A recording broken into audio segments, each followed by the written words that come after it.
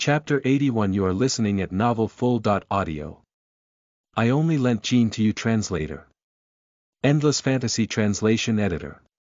Endless Fantasy Translation. After taking a shower and having dinner, George planned to go back. Teddy suddenly went forward respectfully. Fourth Master, Sean Reed from the Reed Group has brought his son, Adam Reed, to look for you.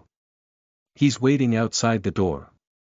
Edward took a look at George. George was a little baffled. Edward said indifferently. Let them come in. Understood. Teddy turned around and left. He brought a few people in later. As soon as they entered, George recognized the boy. Although the boy was badly bruised, George recognized that he was the one who had taken the lead in beating him today.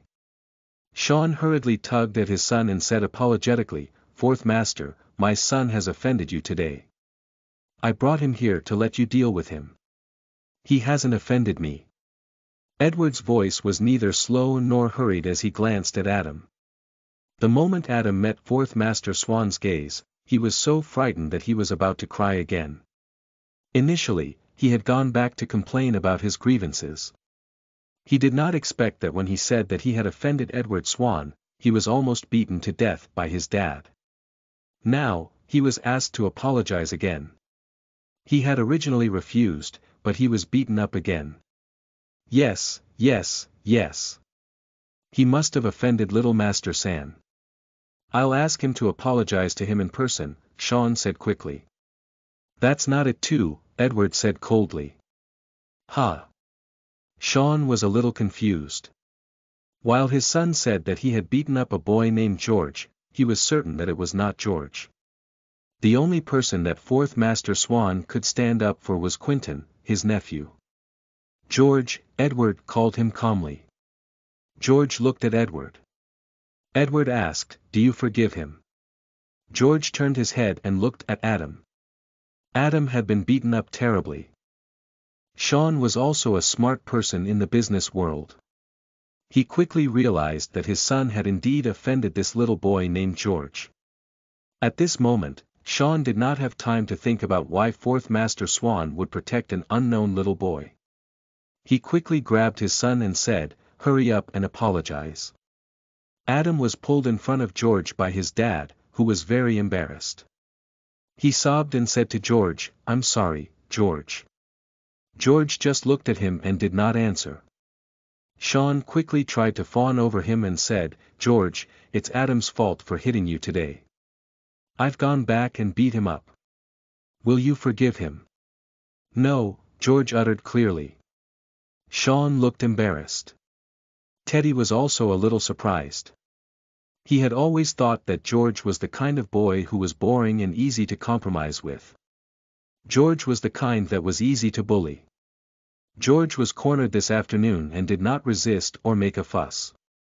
He seemed to be the kind of boy who would tolerate it and was very introverted. Edward, who was at the side, raised the corner of his mouth. Then, how will you forgive him? Sean asked awkwardly. My mom said that something wrong that's done is done. It doesn't need to be forgiven, George said, either you continue to be wrong, or you correct yourself. The price of forgiveness is too light. It's meaningless and a waste of time. Sean was stunned. George's words rendered him speechless. Instantly, he felt a little awkward. Sean asked after a long while, then how would you like him to correct himself? Correct the way he was wrong, George said seriously. Sean nodded. Yes, yes, yes. Then I promise that Adam will never bully you again. If he bullies you again, I'll break his legs. George did not say anything else. Fourth Master Swan spoke. George said that he doesn't need to be forgiven because the price of forgiveness is too light. The underlying meaning is that you have to pay the price for doing wrong. His indifferent words made Sean's hair stand on end. Sean quickly said respectfully, Fourth Master, please instruct me. I'll do what I can. Adam, right? Yes, Adam answered with tears in his eyes. You're a tyrant at school. Edward raised his eyebrow. Wah. Adam was scared to tears. He had never been beaten up like that by his father since he was young. Everyone in the family was in a state of panic because he had offended Edward. He also knew that this matter seemed to be very serious. From now on, you'll be George's little brother. Edward was straightforward. Adam looked at Edward in disbelief. L.C. Do you have any objections? He dares not, Sean quickly said. From now on, in school, George will be Adam's big brother. Don't worry. In the future, he won't bully George anymore. He'll also protect George and listen to all his arrangements. Edward nodded. All right, bring your son back. Fourth Master, I'm really sorry to disturb you. I'll surely discipline my child well in the future, Sean quickly promised. Edward did not reply. Sean tactfully took his son and left. After leaving, Edward also took George and sent him back to the Lawrence family's manor. It was very quiet in the car. George wanted to speak a few times, but he kept his mouth shut. If you have something to say, just say it. We'll be at your house soon, Edward suddenly said. George bit his lip and seemed to have mustered up his courage. Why did you help me? Edward turned to look at George. Are you touched? No, George refused flatly. Edward smiled but did not answer. Actually, I don't like you. George was very serious. You've said it before. Edward was very indifferent. But if... George bit his lip. If you promise not to snatch my mom away from me, I can barely like you. Edward smiled again. He said, that won't do. George's face was filled with annoyance. Edward said, besides, I'm not the one who wants to snatch your mom away. I'm the one who lent her to you temporarily. You'll have to return what you borrowed sooner or later. That's not true. The car stopped at the front door of the Lawrence family's house. Fourth Master Swan did not get out of the car. George was sent back by Teddy. Jean took a look at George and said to Teddy, go back and tell your master that the next time he gets sick again, I'll really send him to the hospital. Teddy replied respectfully, yes, I'll definitely pass on the message. Jean watched Teddy leave and turned her head to look at George. George's eyes flickered as he felt that he had made a mistake. He followed Jean back to the room. There were many clothes that Fourth Master Swan had bought for him. Fourth Master Swan had gotten the shopping mall to send them back in advance, filling up George's room. Mom! George called out to her. Jean took a deep breath. Forget it, sleep early. This was not her son's fault. She did not have to let her son take the blame for someone else's mistakes. Okay. George obediently went to the bathroom to wash up. Lying on the bed, George could not fall asleep. Jean could not fall asleep either. On one hand, she was angered by Fourth Master Swan. On the other hand, she was thinking about work tomorrow. Mom, George said. Does everyone change when they grow up? George asked.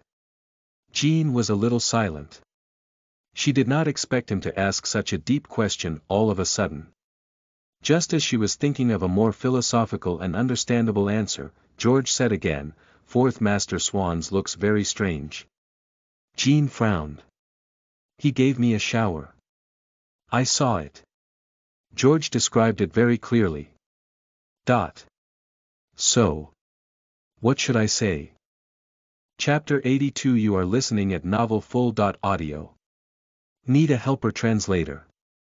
Endless Fantasy Translation Editor. Endless Fantasy Translation. The next day, Jean took George to have breakfast.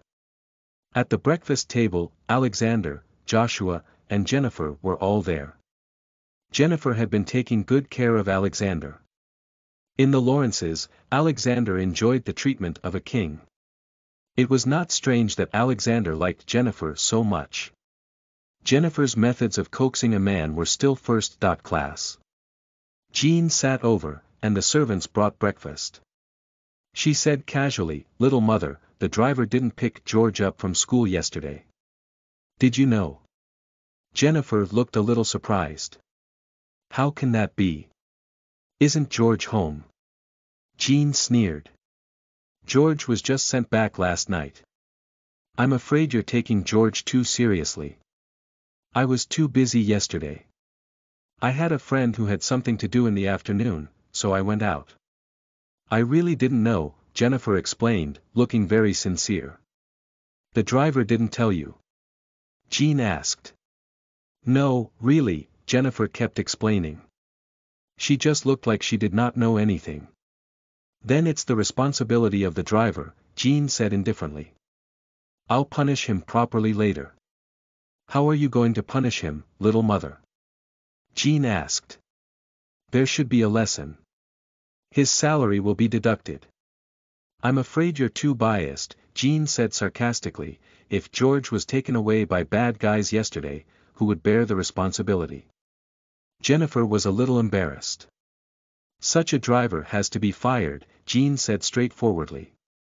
Jennifer was momentarily speechless. The driver was a distant relative of hers. Dad, what do you think? Jean did not seek Jennifer's opinion at this moment and turned to Alexander. Alexander put down his cutleries and wiped his mouth. You don't have to report to me if you're just firing a servant. Firing the driver is a small matter, but if he's fired, who will send and pick up George? Jennifer played dumb. Can't you hire another one? Jean raised her eyebrow. It takes time. During this period, I'll have to trouble you then, little mother, Jean said very naturally. Jennifer could not find the words to reject her at this moment. If she rejected, it would be obvious that she was targeting Jean, or that she did not care about George. The two crimes were disadvantageous to her. Jennifer smiled, trying to swallow her anger. She said, I have nothing to do at home anyway. I'll send him and pick him up. Thank you, little mother. Jean smiled very nicely. Jennifer suppressed her anger. Jean was really getting more and more unreasonable. Jean's motive was obviously not just to deliberately anger Jennifer. More importantly, Jennifer personally picking up George would ensure his safety.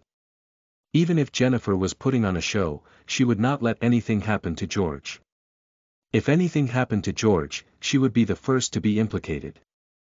After the incident of George being kidnapped by Fourth Master Swan, Jean suddenly felt that she needed a helper. After breakfast, Jean drove to the company by herself. Alexander still brought Joshua to the company. At 10 o'clock a.m., Jean had the meeting on time. Everyone reported on the work that was arranged yesterday. Jean listened attentively. After the meeting ended, she assigned a bunch of tasks. Jean also returned to her office. She sat down and picked up the phone to make a call. The call was quickly picked up. Are you used to your work? Is it important? Jean raised her eyebrow. Can you not ignore my concern every time? Because you're always talking nonsense. The person was a little unhappy. Why are you looking for me? I need a helper, Jean said straightforwardly. Kingsley was stunned for a moment. You can't handle it. It's not me, it's George. Jean told him about how George had been kidnapped by Fourth Master Swan yesterday. Kingsley agreed immediately. I'll arrange it for you right away. Okay. Jean nodded. Do you want to send George back instead? Kingsley suggested. Jean said, he has to follow me. Okay. Kingsley compromised. It was possible to discuss anything with Jean, but with George, there was no room for discussion. Jean hung up the phone. She just did not want George to feel that she had abandoned him. Jean was deeply hurt by her family. She knew what it felt like, and she would not let George experience it. Her eyes turned slightly, and she focused on her work. At this moment, she was getting her team members to write a draft proposal on how to obtain the MUK cooperation rights, and she was already writing a direction for the Lawrence Enterprises transformation after working with MUK. If she wanted to save the enterprise, she could only start from the root. Of course, she was not doing it to help the Lawrences. She was only doing it for revenge. A week of busy and routine work passed just like that. MUK announced that they would find a partner to open up the e-commerce market in Harkin. There were a lot of active companies at the moment, and many of them had started negotiations as soon as they received the news. Jean did not seem particularly active. Due to Jean's attitude, Alexander even called her to his office and scolded her. At this moment, in Joshua's office, Joshua was gloating over Jean's misfortune as he made a call. I think Jean might not be that great. Eden frowned slightly. What did you discover? Right now, the MUK group has started discussing the collaboration with some enterprises, but Jean is still unmoved. Today, she was even scolded by my dad. She probably feels that she doesn't have the ability to negotiate this collaboration. We can't let our guard down, Eden reminded, who knows what Jean is going to do. Since she promised to take down the MUK cooperation right in front of the board of directors, she definitely has her abilities. She wouldn't be so stupid as to slap her face like this. What you mean is that she's only pretending now and trying to create a smokescreen. It's very likely, Eden said. Oh right, have you bribed the person I told you to? It's done. Joshua's smile was especially sinister. Money can make the devil move. I only gave some money, and the other party couldn't resist the temptation. Very good. Eden nodded. Have him report to you at any time about the situation of Jean's project. Remember, you must be careful not to let Jean find out. Otherwise, not only will you not be able to monitor her in the future, but you'll also be caught by her and won't be able to stay out. Don't worry, I know what to do. Call me if there are any updates. Okay. Joshua hung up the phone. The corners of his mouth curled up into a cold smile. At this point, Jean came out of Alexander's office and held an emergency meeting. Jean said, tomorrow, I need a complete MUK cooperation plan. The morning after tomorrow, I'll meet with the MUK partner to discuss the cooperation. A few areas need to be revised for the proposal that you gave me before. I hope that everyone will work overtime tonight to complete it. Understood. After the meeting, Jean returned to her office and was also working overtime to finish the proposal. Jean knew very well that there were many people who did not want her to succeed in the cooperation. She wanted to ensure that nothing went wrong. She worked all the way until 9:00 p.m. Jean saved her own proposal. She stretched and stood up from her office chair, intending to get off work. Her phone rang. To be honest, she was afraid to receive a call from Monica at such a late hour. She hesitated for a moment before picking up. Monica. Hurry and come to King.T. Monica sounded like she was in a hurry. What's wrong? Something big has happened. Hurry and come. Does Monica go crazy every once in a while? Chapter 83. You are listening at NovelFull.audio. The Rivals in Love Meet Translator. Endless Fantasy Translation Editor. Endless Fantasy Translation. Jean wanted to hang up the phone right away. Judging from Monica's tone, she seemed to be in good spirits, so nothing big had happened. At this moment, another man's voice came from the phone. He said, Jeannie, it's Finn. Jean frowned. Under normal circumstances, Monica and Finn would not go to the nightclub together. Unless it was to accompany Fourth Master Swan. Jean did not need to think to know that Monica must be trying to set her up with Fourth Master Swan. Just as she was about to reject, Finn said, Today is my birthday, and there aren't many people. If it's possible, can you come over? Jean swallowed the words that were on the tip of her tongue. Although she was not very familiar with Finn, it seemed that because of Monica, they could still be considered friends. Nonetheless, they were not casual friends, so it was difficult to reject him. "Come over. You won't have to stay for long," Finn said again. Jean nodded. "Okay. Then we'll wait for you." Jean hung up the phone. She took a deep breath and drove to the nightclub. Jean pushed open the door. It was rare for the room to be so bright, so the moment she walked in, she saw everyone in the room. It was truly an unexpected combination. Other than Finn and Monica, it was not surprising that Fourth Master Swan and Knox were also present. The key was, why were Eden and Michael here? If they were also here, so be it. They were still related to the people here, after all. What Jean did not expect was that Melody was also here. At that moment, she finally understood what Monica meant by something big. Monica was probably worried that Fourth Master Swan and Melody would pair up. Well, Jean had almost forgotten about Melody. She smiled calmly and said to Finn, "Sorry, I just finished working overtime, so I'm late." Finn smiled nonchalantly. "Sit here." Jean was brought to a sofa in the private room by Finn and sat down. Monica was next to her, and Fourth Master Swan and Knox were not far from her. Michael, Melody, and Eden were sitting on the other side.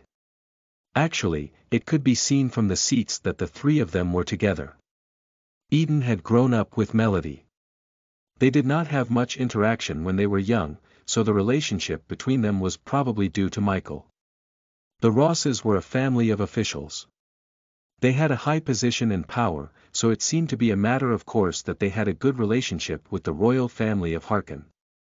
While Jean was secretly sorting out some of her relationships, Monica quietly whispered in her ear, "It's Finn's birthday." Knox, who loves parties, insisted on finding an excuse to come to the nightclub, so we came. "I know you've been busy recently and didn't think of disturbing you." "Who knew?" When we were drinking, Melody came and immediately flirted with Fourth Master Swan. One look and it was obvious that she wanted to seduce Fourth Master. "Fourth Master can't belong to anyone. He has to be yours." Jean was speechless. "Who said it had to be that way?" Jean asked Monica, "Are Melody and Michael on good terms?" "They seem to have grown up together, similar to you, me, and Eden," Monica said. "As expected. I'll go and tell Michael not to pair them up wrongly." Monica left after saying that. Jean watched Monica walk toward Michael and called Michael out. The moment she left, Finn, who was drinking with Fourth Master Swan and Knox, glanced over. Jean was speechless toward Monica sometimes. At this moment, a woman suddenly appeared in front of her. Jean's eyes moved slightly as she looked at Melody.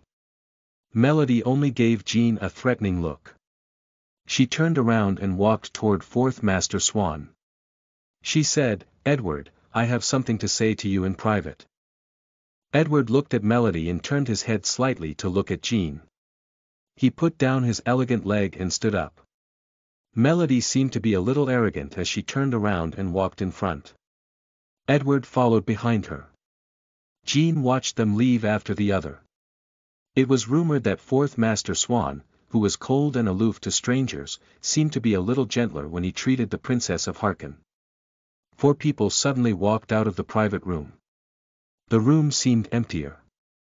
Knox and Finn were drinking casually and seemed to be at ease. Jean did not drink. It was awkward in such an environment. On top of the awkwardness, Eden suddenly walked over and sat next to her. "Didn't I say that the Sanders' third princess has taken a liking to my fourth uncle?" Eden held up his wine glass and drank by himself, his tone filled with sarcasm. "So?" Jean smiled indifferently. "I'm reminding you to know your limits. You don't have to worry about my matters." "Jean, don't do it the hard way. I've tolerated you for a long time." Eden was suddenly very angry. He was easily angered by Jean. Ever since Jean had returned, she seemed to have never regarded him as anything. It was enough to want to attract his attention. He could not stand it anymore. This woman was so disdainful toward him. If Jean had not caused such a huge ruckus back then, he could still be together with her. It was only because she took herself too seriously that he chose Jasmine. He wanted to teach Jean a lesson and let her understand that just because he liked her, it did not mean that she could do whatever she wanted. Now that Jean had returned, Eden also wanted to see her regret it. He wanted her to beg him to help her and to be together with her. He did not want her to go against him all the time. Eden had originally planned to make Jean his lover after returning this time. As long as she was obedient enough, he would treat her well. Jean did not care about Eden's anger at all. She suddenly stood up from the sofa. Eden pulled her back. Knox was drinking wine. Looking at Eden's actions, his expression changed slightly. "Young Master Swan, don't be touchy." Eden gritted his teeth and let go of Jean. He knew that Knox had a good relationship with his fourth uncle. Knox was originally just a helper in his family. To put it bluntly, he was the son of a servant. Due to Eden's fourth uncle's protection, Knox could now do whatever he wanted in the Swans. Jean moved her wrist and even used a napkin to wipe it. It was as if she was wiping something dirty. At this moment, Eden really wanted to kill Jean. What right does she have to despise me? She's a second-hand goods. How can she be so self-righteous? What's wrong with fourth uncle that he would fall for her? Is it just her beauty or her skills in bed? Jean completely ignored Eden's emotions. She turned around and walked out of the private room. Knox had a smile on his face. He had a feeling that a good show was about to happen. Jean was indeed going to look for fourth Master Swan. After all, she had reached an agreement with him. She walked to the end of the corridor and walked to a back garden. In the back garden, two figures stood under the moonlight. It was rare that the moonlight was bright tonight. "Why won't you accept me? What exactly is wrong with me?" Melody's voice was a little agitated as if she was crying. Fourth Master Swan did not reply. Jean walked over and took the initiative to hold Fourth Master Swan's arm intimately. She smiled at Melody and said, "That's because first come, first served." Chapter 84. You are listening at NovelFull.audio. At Least They Were in Love translator. Endless Fantasy Translation editor. Endless Fantasy Translation, that's because first come, first served. Jean held on to Edward's arm and smiled sweetly. To Melody, she was deliberately showing off. After all, Melody was born with a noble status and had a sense of superiority from a young age. How could she endure such grievances? Initially, she was feeling bad about being rejected by Edward. Now, she suffered a blow by Jean, who did not have any status. The anger that Melody had suppressed burst out in an instant. Her voice was very loud. "First come, first served. Do you know that I've liked Edward for many years? When I was 10 years old, I followed my father to the Swans. When I saw him for the first time, I already liked him. Ms. Sanders, a one-sided liking isn't love. It is just an unrequited love." As Jean said that, she raised her head and smiled at Edward. "Isn't that right?" Edward looked at Jean in the same way. Jean's intentions were very clear. If she offended the Sanders, she would at least have to drag someone down with her. The corners of Edward's mouth curled up slightly. He said in an attractive voice, "Yes." Jean's smile was very bright. Melody watched the interaction between them just like that. She had never seen Edward pamper anyone so much. She even felt that his gaze was as gentle as water. She had always thought that Edward was not good with words and did not speak or smile. He was a serious and cold person to anyone. Melody bit her lip tightly and looked at them fiercely. "Fourth Master, I'm so sleepy. I want to go back and sleep," Jean said coquettishly. "I'll send you back." Edward took Jean and left immediately. He did not even look at Melody. Melody looked at their intimate interaction, and her body was trembling. She shouted, "Who exactly is Jean that you want to like her? Your nephew doesn't even want her anymore, and yet you still want to pick up that abandoned shoe. Don't you think that you're ridiculous?" Jean and Edward stopped in their tracks at the same time. Edward turned his head, and his gaze was very cold. Melody saw his gaze, and her heart froze. She could not help but shiver. Melody straightened her back and used her identity to maintain her arrogance. "Ms. Sanders, I know clearly what kind of woman Jean is.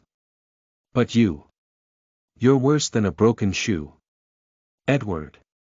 Melody screamed in anger. Edward brought Jean along and left without caring about her emotions.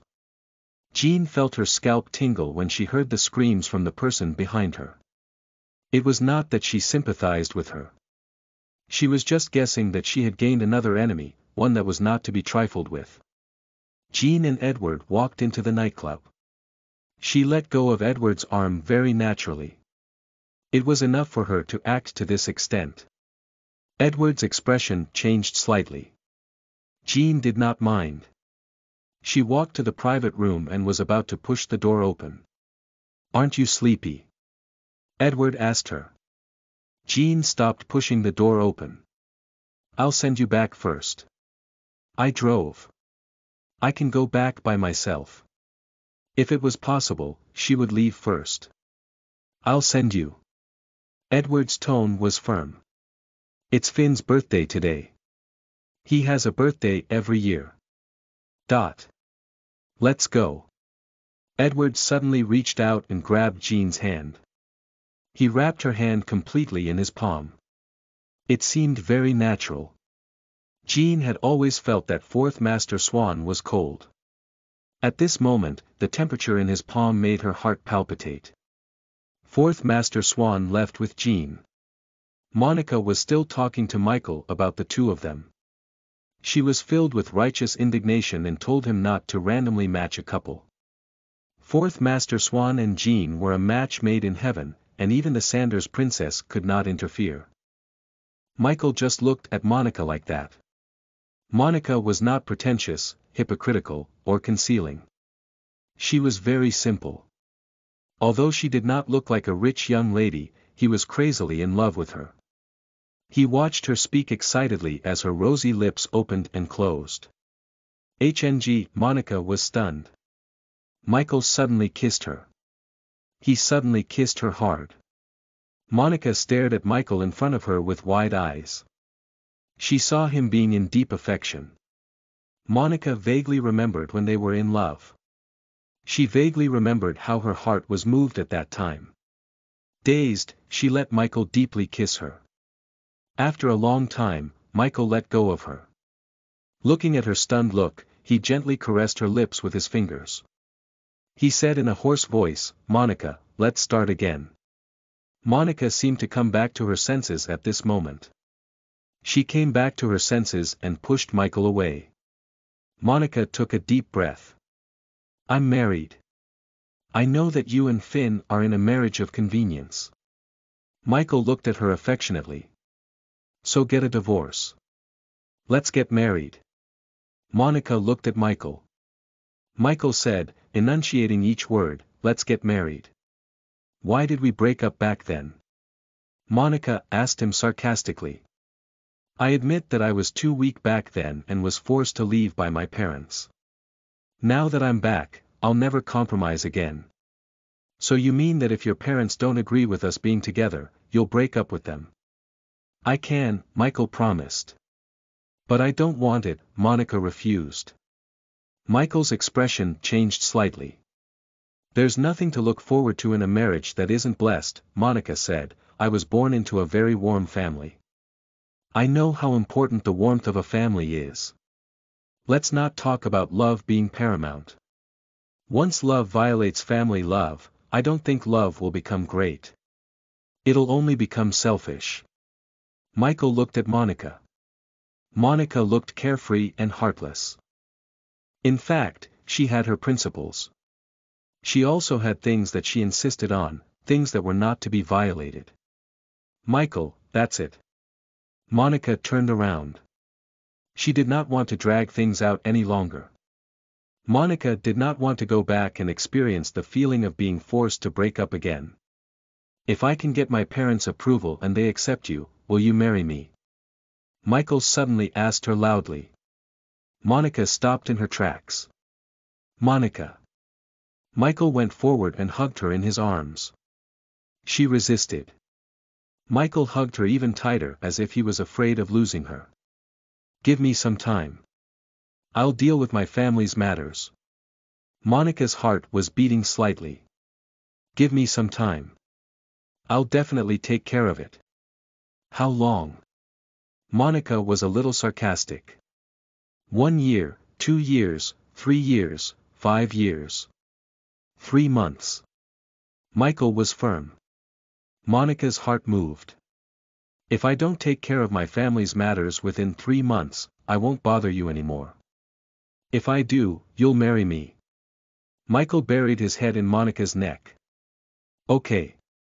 His tone was pleading. In fact, Michael was born noble, and he was superior to everyone else. Only to her, he was always very careful and pampered her. Monica was probably moved like that in the past. At this moment, it seemed that she could not refuse him. Monica admitted that she was actually very happy during that period with Michael. She admitted that during that period, she forgot Finn very quickly. Okay. Monica agreed. At least with Michael, they were in love. As for Finn, it was just a one-sided love. Chapter 85. You are listening at NovelFull.audio. Scheme Translator. Endless Fantasy Translation Editor. Endless Fantasy Translation at King.T Nightclub. It was 11:00 p.m., the busiest time of the night. Finn sat on the sofa and poured himself a glass of wine. Knox asked casually, "Where did you go?" Finn did not answer and continued drinking. "You went to find Monica." Finn still did not answer. Nonetheless, he drank differently than usual. Finn. Knox held his hand. "Aren't you going to work tomorrow?" Drinking so boldly was not Finn's style at all. "I'm taking a break tomorrow," Finn said. Knox still wanted to say something. In the private room, Monica and Michael came back together. Michael walked toward Eden. Monica walked toward Finn. "Where's Jeannie?" Finn ignored Monica. He did not even look at her. Monica really wanted to smash the wine bottle in front of her on this man's head. Knox said, after Fourth Master Swan and Miss Sanders went out, Miss Lawrence went out as well. She didn't come back. Monica was surprised. "No," Monica quickly called Jean. At this moment, Jean was sitting in the car. She looked at the incoming call and picked it up. "Monica, I'm leaving first." "Why are you leaving?" "Where's Fourth Master Swan?" Jean glanced at the man next to her. "He's sending me home." Monica, who was initially a little angry, instantly beamed with joy. She said, "Then you should go back earlier. You've worked so hard. You must rest well." Jean was a little speechless. The speed at which Monica's mood changed was too astonishing. Jean said, "Help me tell Finn that I'm sorry for coming in a hurry and leaving in a hurry without wishing him a happy birthday. Birthdays happen every year. It's not a big deal. Don't feel guilty. Go home happily with Fourth Master." Monica smiled brightly. Monica was a frank but not tactful person. She did not try to avoid suspicion when she called. In short, everyone could hear what she said. Knox turned to look at Finn. Monica's indifference toward Finn could be seen with the naked eye. Birthdays happen every year. It's not a big deal. Birthdays did come and go every year, but this was Finn's 30th birthday.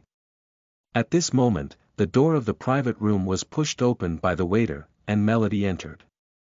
There was no emotion to be seen on her face.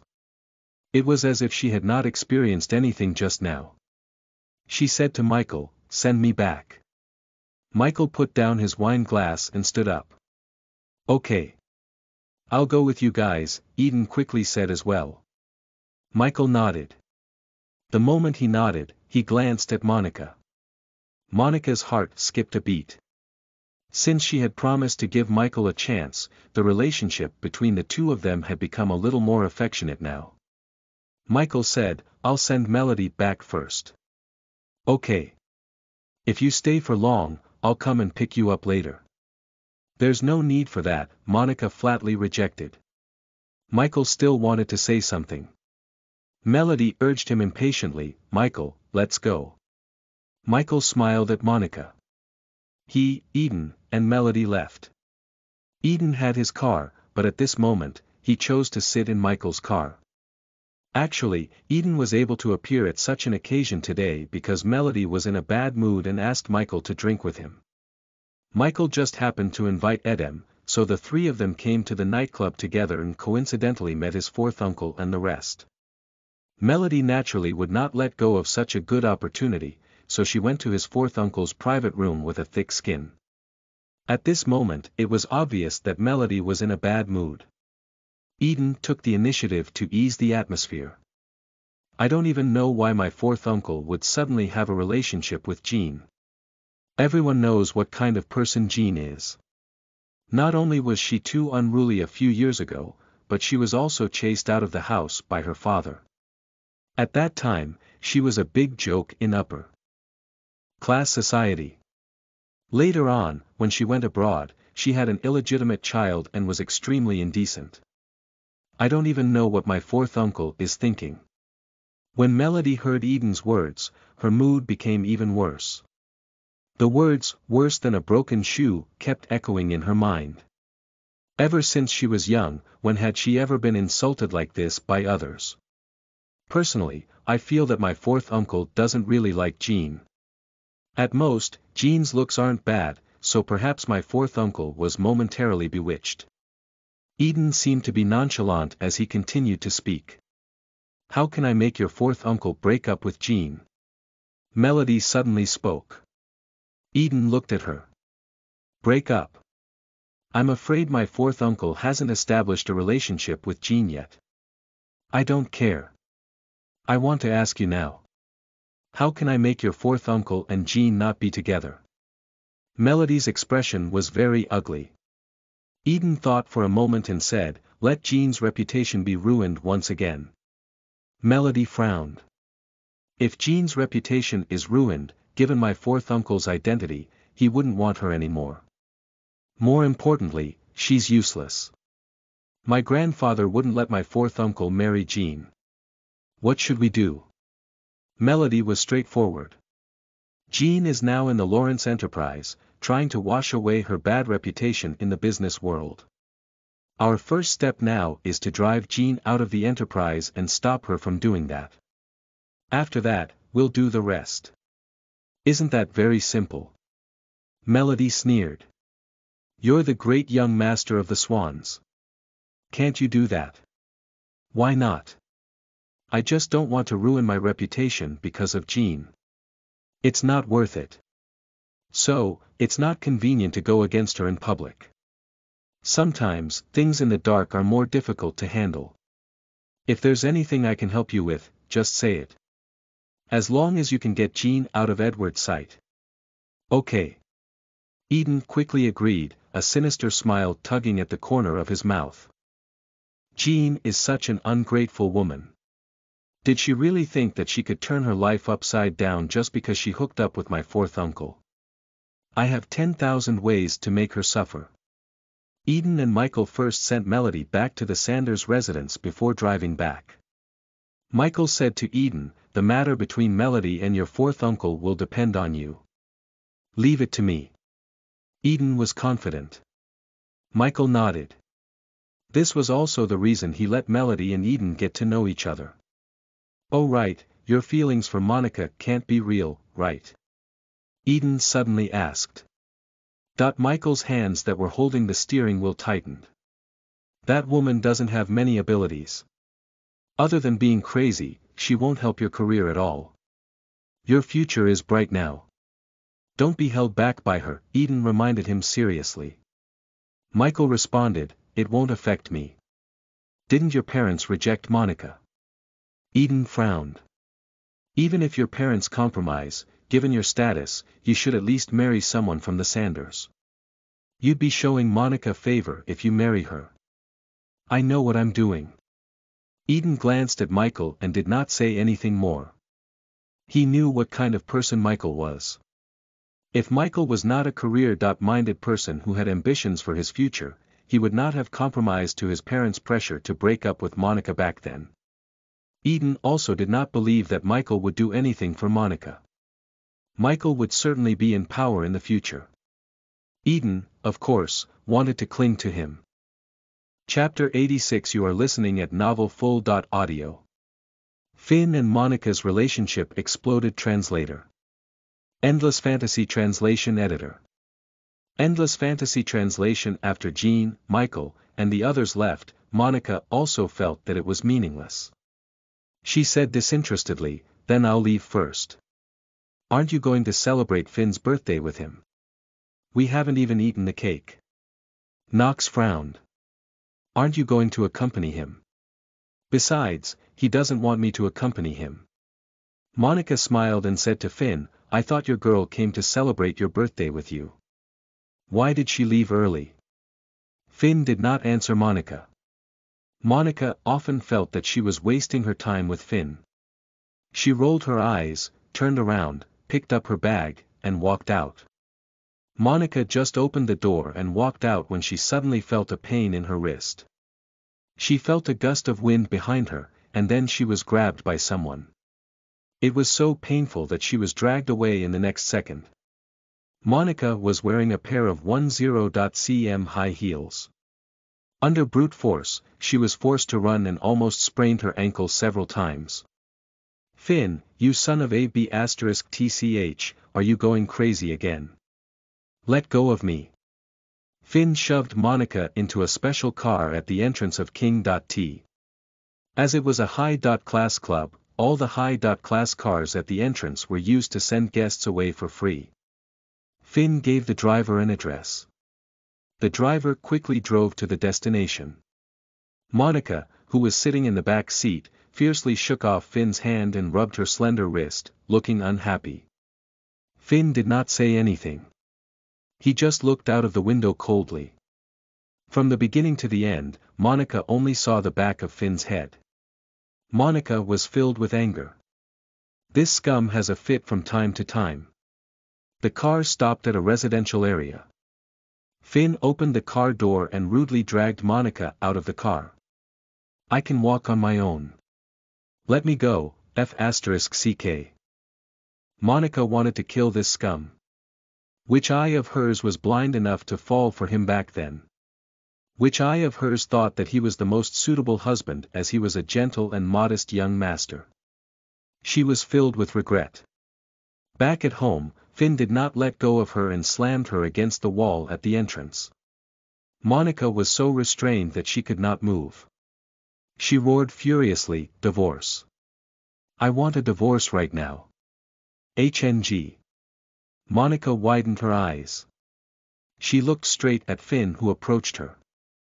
Am I being possessed tonight, or is everyone possessed? She was forcefully kissed by two men in one night. How coquettish was she dressed tonight? Not to mention Michael, how could she make Finn, who had always looked down on her, kiss her uncontrollably? While she was daydreaming. Ah! Monica screamed. Finn bit her. Monica's eyes were red from the pain. Damn it, what a scum. He was born a scum. Did Michael kiss you like that? Finn asked Monica. He still pushed her against the wall and lowered his voice to ask her. It's none of your business. Monica had a bad temper. Do you know that you cheated in your marriage? I'm still King abstinent in my marriage. What right do you have to say that I cheated? Have you satisfied me?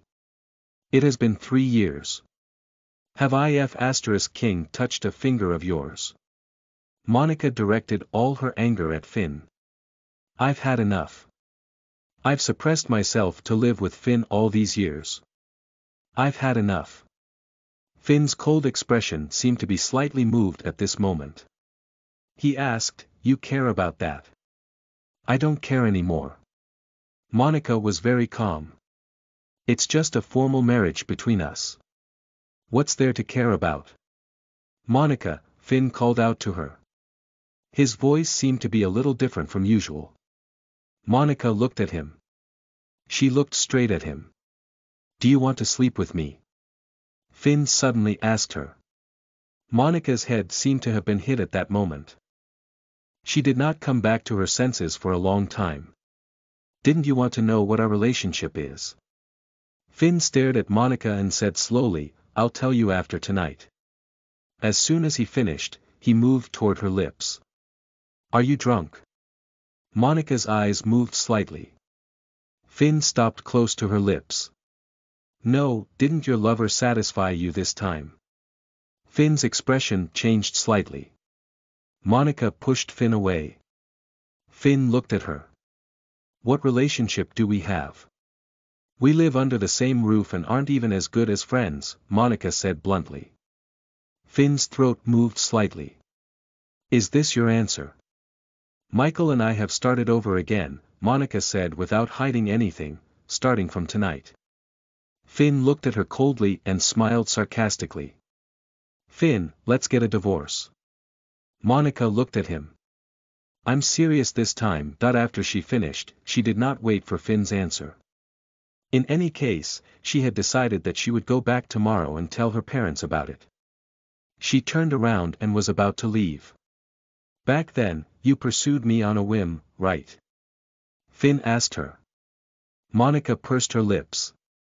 "To be able to fall into the arms of another man in one night, I was indeed overestimating myself," Finn mocked himself. "Finn, are you even a man?"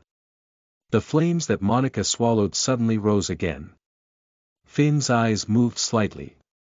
"Was I crazy? I brought you breakfast so early in the morning. I've never woken up at 5 o'clock a.m. in my F***king life. I waited for you to finish your night shift in the middle of the night. Southampton City's winter is so cold. Do you know that I had a fever for a week? Was I F***king crazy? Taking the risk of being beaten to death by my father, I bought all the advertising spots in Southampton City on your birthday. I made you a F***king cake myself and almost blew up the kitchen. I did it on a F***king whim, didn't I?" "Finn, we're just breaking up. Do you have to put all the blame on me? Don't you think you're F***king dirty?" Monica was not the kind of person who would keep everything to herself. She would tell Finn everything she was unhappy with. Even at this moment, she was still brooding over it. She was still brooding over the fact that she went crazy back then and did so much to Finn. Now that she said it out loud, she felt disgusted to death. "Forget it, do whatever you want. Anyway, this relationship is over for me." Monica did not want to fuss over it anymore. If she thought too much, she would kill herself. "Have you heard my explanation?" Monica frowned. "Have you heard the explanation between me and Patsy?"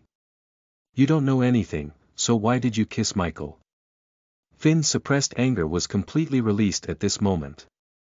It was as if everything from that year had been revealed in front of them.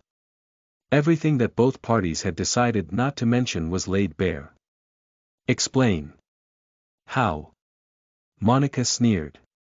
"Patsy was lying naked on your bed. Was that a misunderstanding? Even if it was, did I also F***king misunderstand you for touching her body?" "Monica." Finn called out to her fiercely. "I'm a doctor. Putting aside my identity as a man, I'm a F***king doctor." Chapter 87. You are listening at novelfull.audio. You really fell in love with Michael. Translator. Endless Fantasy Translation Editor. Endless Fantasy Translation. I'm a doctor. Putting aside my identity as a man, I'm a F***king doctor. Finn really roared. Monica stared at him with her mouth agape. Monica, are you really a blockhead? Can't you think more about it? Finn gnashed his teeth. Back then, he was angry. He was really angry that Monica did not ask anything and just assumed that he was cheating on her. Other than not trusting him and not loving him enough, what else could it mean? Who are you to be with another man without asking anything? Monica, what do you want me to think of you? What do you think I should think of you? Finn questioned. Monica bit her lip. Her eyes were a little red. But why was she at your place? Finn looked at her. Shouldn't one be in the hospital to see a doctor? Why was she at your house? Why was she on your bed? I haven't slept on that bed before. Why did you let another woman sleep on it? Monica calmed down, but she burst out again. Now, you're blaming me for not asking anything. Every woman would have thought that way when they're faced with something like that. It was because Monica loved him that she felt so terrible. It was because she felt so terrible that she lost all her rationality. Have you listened to my explanation? I waited for you. Monica roared. After I ran out of your house, I waited for you, but you didn't come after me. Even though she felt terrible at that time, she still decided to listen to his explanation. She still wanted to listen to his explanation. How can you be so sure that I didn't go look for you? Finn could not hide his anger. I waited for you in the garage for at least half an hour. Garage. Finn was stunned.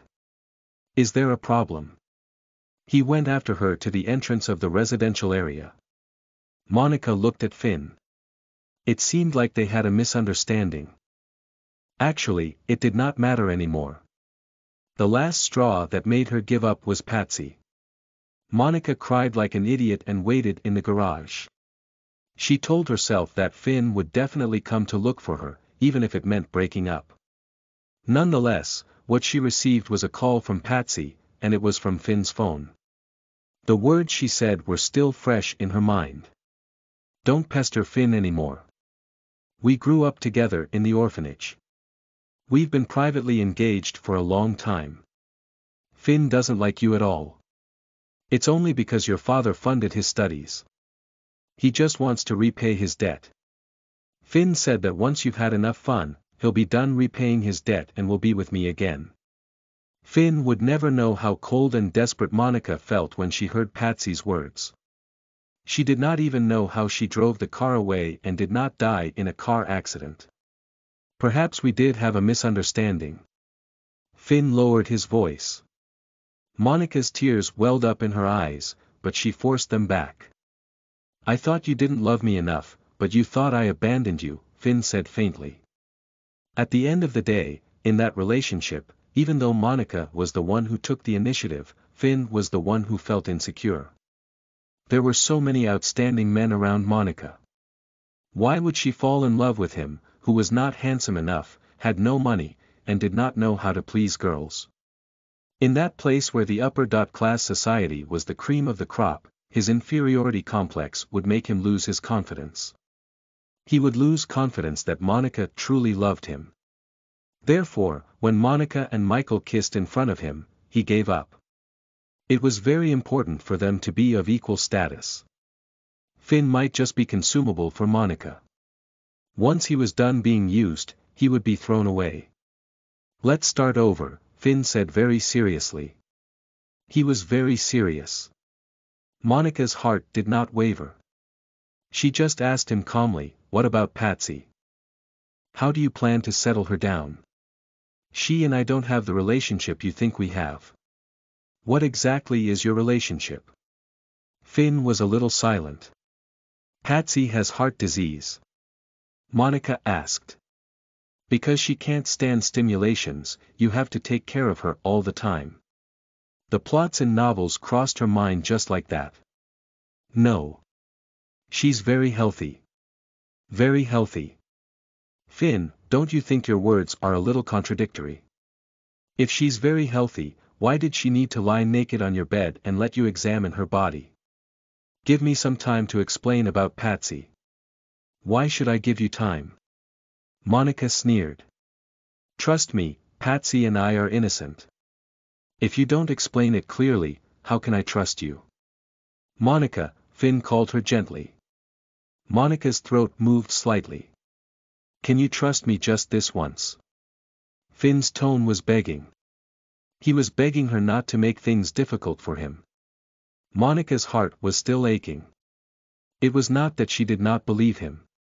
In the past, they might not have gotten to know each other that year, but now that they had lived together for another 3 years, even though they did not have much interaction, she had a rough idea of what kind of man Finn was.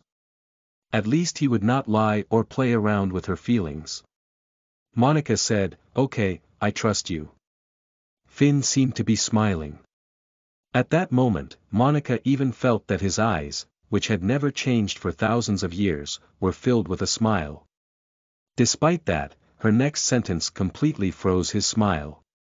Monica said, "Anyway, it doesn't matter to me anymore. That's your business, and in the future, your business has nothing to do with me. I'm together with Michael." Finn's body stiffened as if he had been petrified. Monica said, "Finn, I'm not interested in digging into what happened in the past. For a long time, I didn't care who was right or wrong.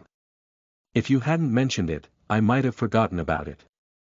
As for now, Michael and I are back together. I just told you that we started again tonight bNoel.m, so I said so much earlier, but it was actually useless." "Yes," Monica answered him directly. "Do you love that man very much?" Finn's throat was trembling. "I'm happier with him than I am with you." Monica did not have much time to be happy with Finn. It was so little that she could not even remember. Besides, she did not want to torture herself anymore. "You really fell in love with Michael," Finn said in a low and deep voice. There was not any emotion in her voice. "Yes." Monica nodded. Finn nodded silently as well. It was his 30th birthday present, yet it came so unexpectedly. Finn turned around and went back to his room. He suddenly stopped walking and said, "Let's pretend that what happened tonight didn't happen." "Okay." Monica even smiled at that moment. "I'll still treat you as a friend in the future. Even though you have a bad personality. You're my father's attending physician, so I don't dare to offend you." Finn did not say another word. He closed the door. The moment he closed the door, Monica burst into tears instead. Chapter 88. You are listening at novelfull.audio. I still prefer you to take the initiative, M. Lawrence Translator. Endless Fantasy Translation Editor. Endless Fantasy Translation. Finn closed the door. He leaned against the door. His eyes were red. "I'm happier with him than I am with you," his mind was filled with those words. Finn endured it, his throat rising and falling. He looked at the cake in the room. Finn had prepared it in advance. He knew very well that Monica would not celebrate his birthday again, so he prepared one for himself, hoping that tonight he would spend it with her. Alone. Then, he would confirm their relationship. After Finn pushed her away that night, he regretted it. It was because of his pride. He had been brooding over how much he loved her but how she let him go whenever she wanted. Now, she had really let him go. Whether it was in the past or now. It was too easy to miss a relationship. Under the same night sky, Edward sent Jean back. The car stopped halfway. Edward opened the car door and pulled Jean out of the car. Jean was a little unhappy. "What's wrong with Fourth Master Swan again?" Edward held Jean's hand and walked into a family restaurant. The restaurant's environment was very good. It was beside Southampton City's riverside. The private rooms by the river could enjoy the beautiful night view of the river. "Ms. Lawrence, do you have anything special that you like to eat?" Edward asked Jean casually while holding the menu. "No," Jean thought, "can I say that I only want to go home now?" "Then serve your signature dishes." "Okay." The waiter left respectfully. Jean looked at the night view outside the French window. It had been some time since she returned to Southampton City, but she had never looked at this city so seriously before. Perhaps this city was no longer where she belonged, which was why she was not in the mood to enjoy it. At this moment, as she was facing Fourth Master Swan's awkwardness alone, she could only look out the window. Fortunately, Fourth Master Swan was not a person who liked to be lively. Jean was quiet, but Edward was even quieter than she was. It was until the fragrant dishes were served. When Jean smelled the fragrance of the dishes, she seemed to remember that she was so busy that she did not even eat dinner tonight. She picked up her cutleries and started eating silently. Fourth Master Swan ate very little. He barely touched the food. Jean ate some and was a little surprised. "Fourth Master, aren't you going to eat?" "I'm not hungry." "If you're not hungry, why did you order so much? Why did you suddenly want to have supper?" Jean's heart suddenly froze. At that moment, she seemed to have discovered something. She pursed her lips lightly and did not say anything else. She continued to eat dinner silently. Edward looked at her, and the corners of his lips curled up. He could tell that she had suddenly fallen silent. Even so, he did not say anything either. After dinner, Edward continued to send Jean back. The car stopped at the Lawrence family's courtyard. Jean got out of the car. Edward also got out of the car. "Thank you," Jean said politely. "I don't accept verbal thanks," Edward said straightforwardly. Jean looked straight at him. Edward suddenly approached. Jean's body froze. At that moment, for some strange reason, she did not retreat. She saw Fourth Master Swan bend over and move his face close to hers. Her emotions fluctuated, and her eyes flickered. The moment Fourth Master Swan was close to her lips, she chose to close her eyes. Jean closed her eyes, but nothing that she intended happened. She opened her eyes. Jean saw the smile on Fourth Master Swan's lips. He said, "I still prefer you to take the initiative, Ms. Lawrence." After saying that, he stood up straight. Jean gritted her teeth. "This lunatic." Jean said, "Thank you for the trouble, Fourth Master. Goodbye. It would be best if they did not meet again." She turned around and left immediately. It was useless to talk to a lunatic. It was just that. Since when did her heart beat faster when she was facing that man? Edward looked at Jean until her figure completely disappeared from his sight. Only then did he turn around and return to the car. He took out his phone and dialed. Knox. "Fourth Master Swan, you're done so quickly." The person teased. Edward ignored him and asked bluntly, "Have you left yet?" "I just left." "Where's Finn?" "He left too. He dragged Monica and left. I'm guessing that tonight, they'll either fight for 300 rounds or go straight to the Civil Affairs Bureau to get a divorce tomorrow." Knox knew what was going on. Monica and Finn obviously had a lot of misunderstandings. If they resolved the misunderstandings, they would get back together. If they could not resolve the misunderstanding, they would go their separate ways. There were only two options. "Okay, I got it," Edward responded. "If there's nothing else, I'll hang up now. Are you busy?" "I brought a chick home." Knox did not try to hide it. Edward directly hung up the phone. Knox looked at the screen speechlessly. He has never experienced the joy of life, so he doesn't know how intoxicating my life is.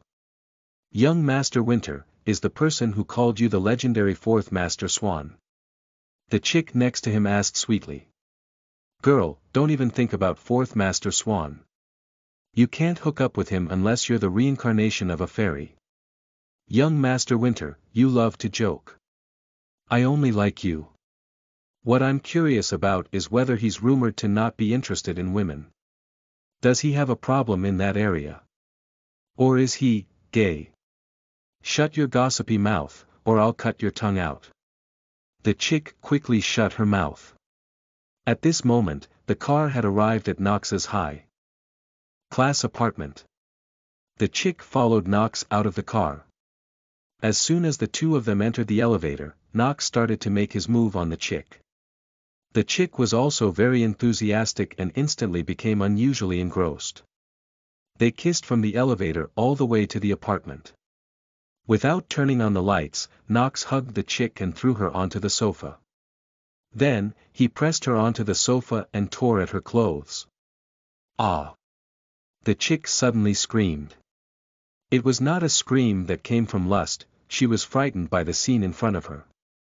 Knox was also startled by the chick's sudden scream. He turned his head and was almost scared to death. Both of them were so scared that their bodies trembled.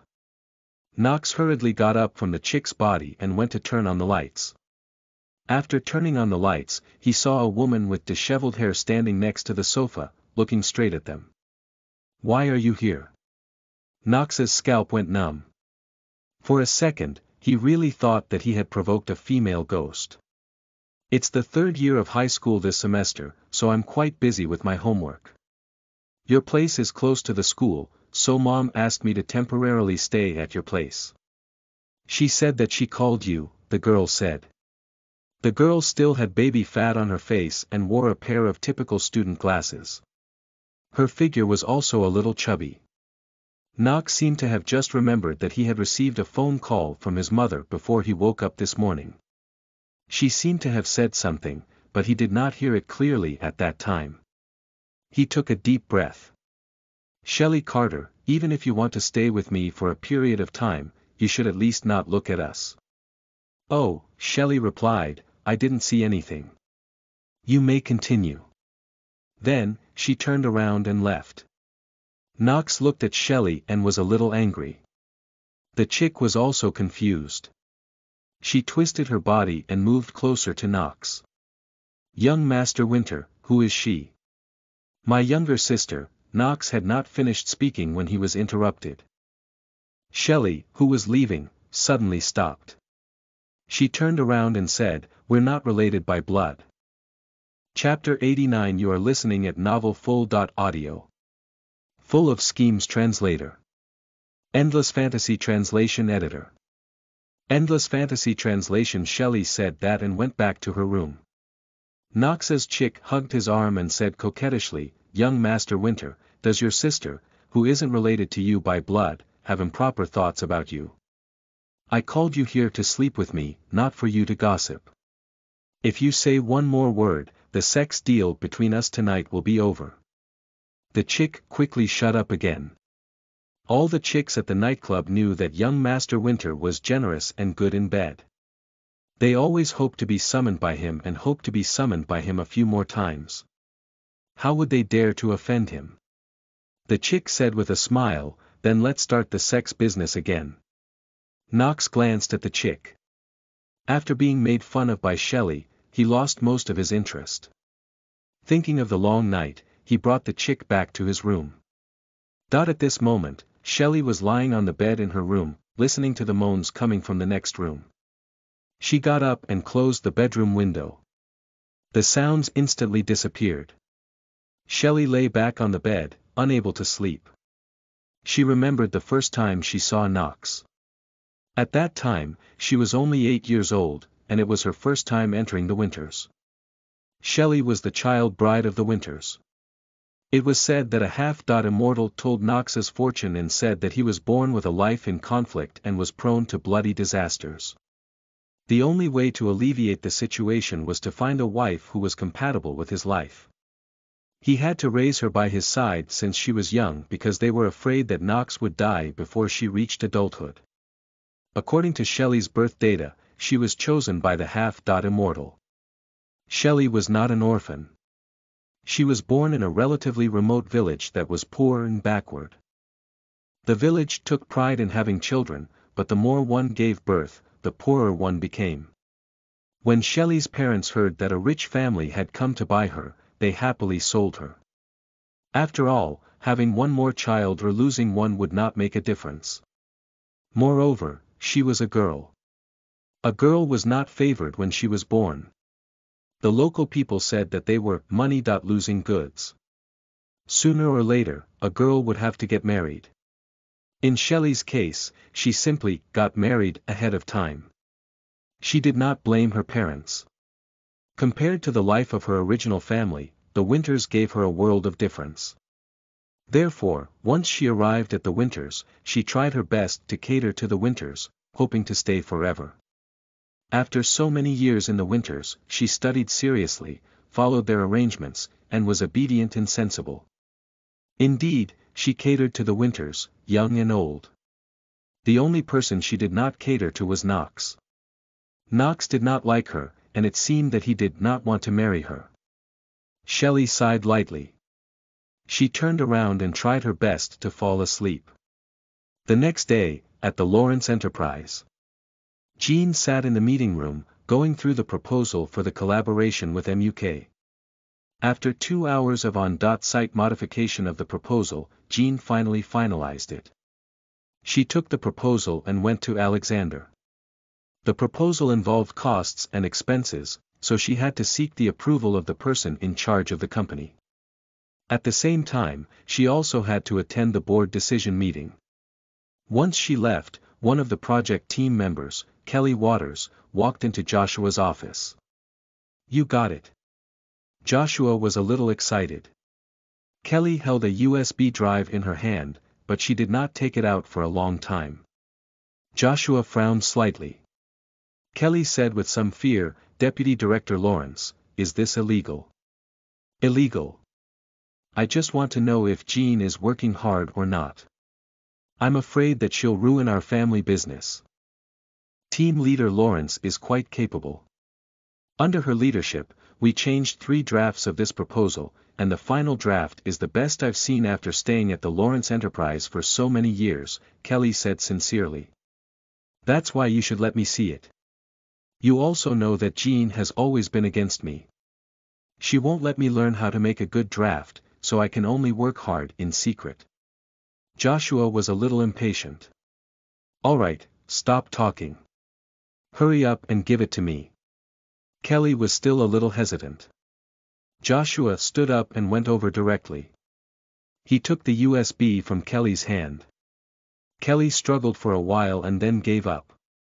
He said, "Don't worry. I won't mistreat you. Go out." Kelly gritted her teeth and walked out in the end. Joshua hurriedly plugged in the USB and opened the document. When he looked at the document, he was stunned. He had never thought that Jean only spent 10 days writing such a perfect proposal. From the cooperation between the two sides, to how they would operate online, to offline logistics distribution, to publicity, to marketing, to after-sales. Jean even accurately calculated the budget for each transaction, and the profit value was also estimated. If Joshua had not seen it with his own eyes, he would not believe that it was written by Jean. It only took her 10 days. Joshua could not have written it even if he had a year. He was jealous. He quickly called Eden. "Eden. What's the matter? I've got the collaboration proposal between Jean and MUK. So fast." Eden was not praising Joshua's ability to do things, but that Jean's proposal would come out so quickly. "Yes, I'll send it to you." "Wait." Eden said, "Give me the USB flash drive. Don't leave any traces. I'll get someone to go and get it right away." "Okay."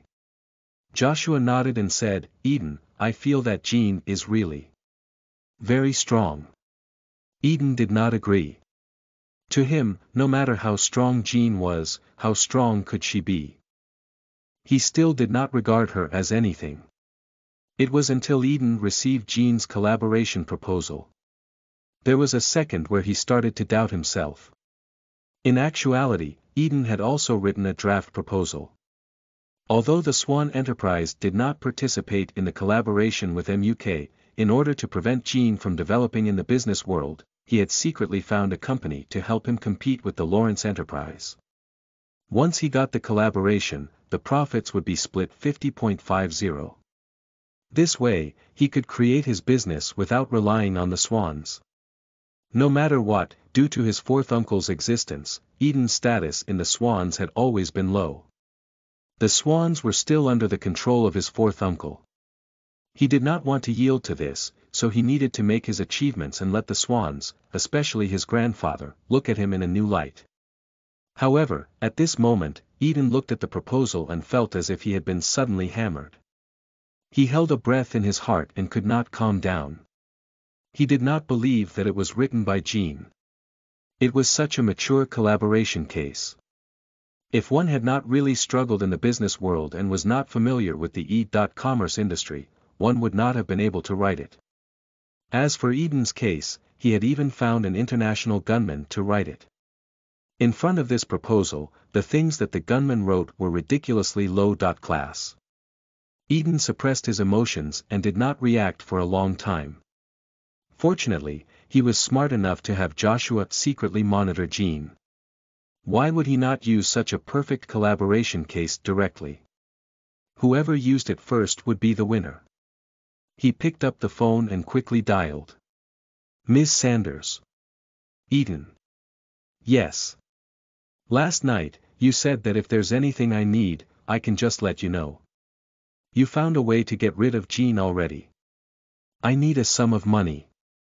Melody frowned slightly. A sum of money to get rid of Jean completely. Chapter 90. You are listening at novelfull.audio. By all means, translator. Endless Fantasy Translation Editor. Endless Fantasy Translation. On the phone, Melody said seriously, explain it clearly. I have a document in my hands right now. It's a proposal that Jean has prepared to discuss a collaboration with MUK. The proposal is very well written. It's not an exaggeration to say that it's very difficult for ordinary people to surpass it. Get to the main point. Melody was impatient as if she could not bear hearing any praise for Jean. The point is, I'll directly use this document of Jean's to discuss a collaboration with MUK, but I can't go as the Swan Enterprise. The Swan Enterprise currently has no plans to invest outside, so I found another company that I can control to discuss the collaboration. That said, this company has a weakness, which is its funds are limited. If I rashly use the loan of the Swanhaven, it'll easily arouse suspicion, Eden said. Now, I choose to use Jean's plan, which means there'll be two identical plans. In this way, the way we can have the most direct and effective advantage is the price. So, I still need an additional investment. How much? This is a $3 billion collaboration case. It'll be safer to increase the investment by 5%. Currently, the amount of investment I can take out is only $2 billion. So, you're $1.1 billion short. Melody said straightforwardly. She did not like how Eden was beating around the bush. Yes. When do you need it? Right away. There was a moment of silence on the other side. The sooner, the better. Currently, it's a time match. Now, Jean is going to report to the Lawrence Enterprises leaders. If they're fast, it can be settled in the morning, and the contract can be discussed in the afternoon.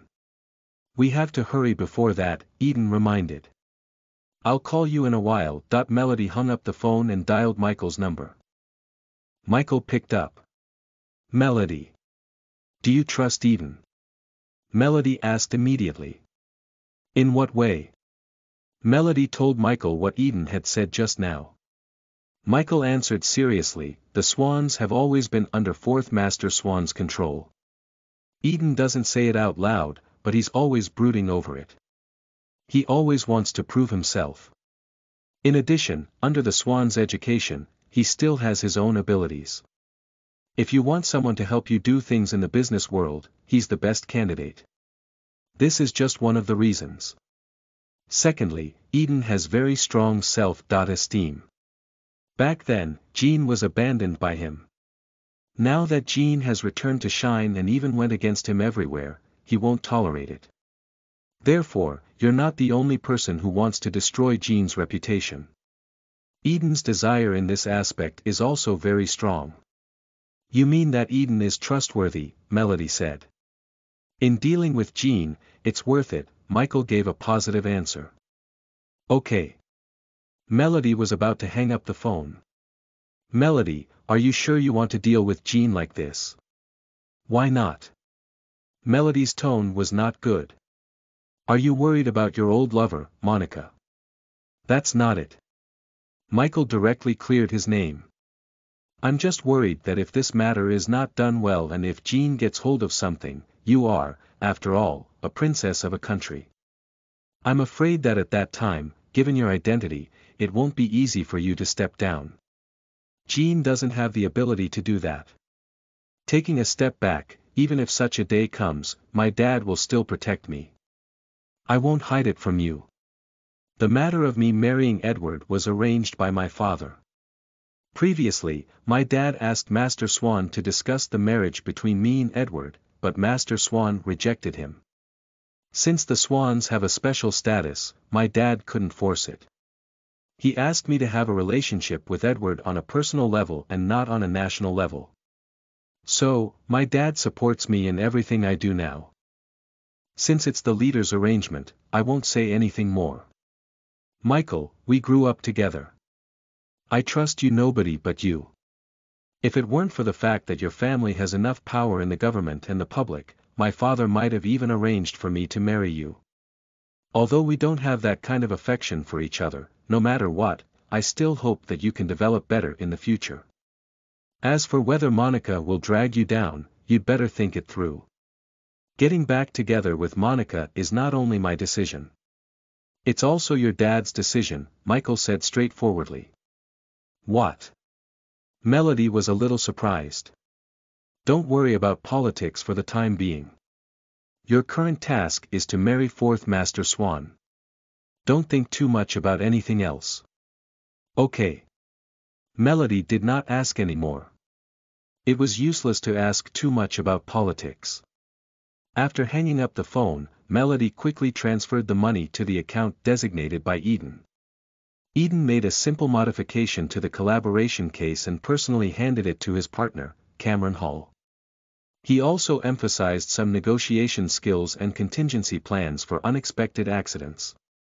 Cameron had been in the business world for many years.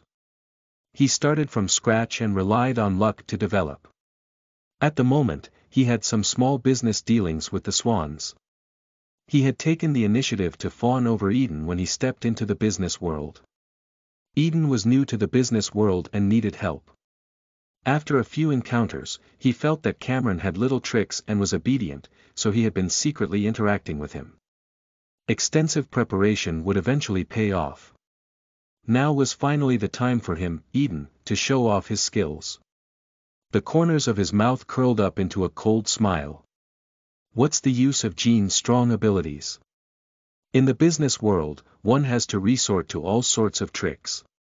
Jean spent an entire morning trying to convince all the board members.